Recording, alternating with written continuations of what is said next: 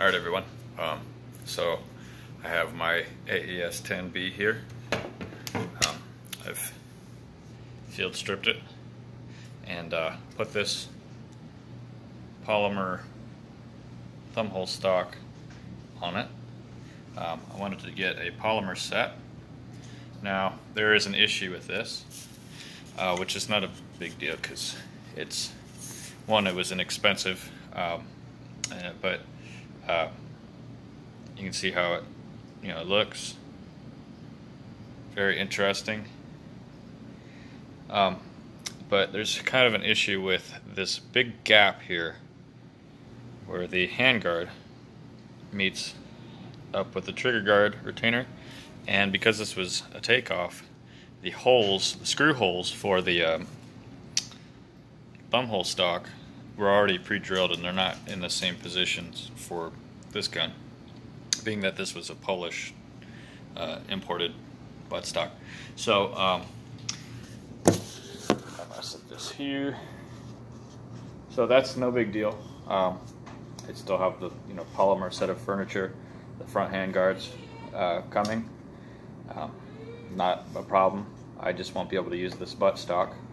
For anybody who got an AK with like the Century Arms crappy wood, it's very easy to take the buttstocks off. What you need are two things, well, three things. You need a drill or a screwdriver to get the screws out, but then you need a rubber mallet and a thick wool beanie, like a beanie cap. And what you're going to do is you're going to cover this double folded with the beanie cap, and you're going to take off your pistol grip. So your pistol grip off your AK, that'll give you some allowances to hit on both sides of your covered buttstock and allow you to edge this out. Some people I've seen on YouTube literally just take hammers and smack the shit out of their wood. So if you want to save this like I do for the collectability sake, because this is this is not a cheap firearm, but this is a cheap piece of wood. Now I still have this if I want to put this back on for whatever reason. And I'm going to be cannibalizing this sling swivel because predicting that there would be an issue with this thumbhole stock of some kind, just in case I couldn't actually use this. Oh, excuse me. What I did was I picked up a set of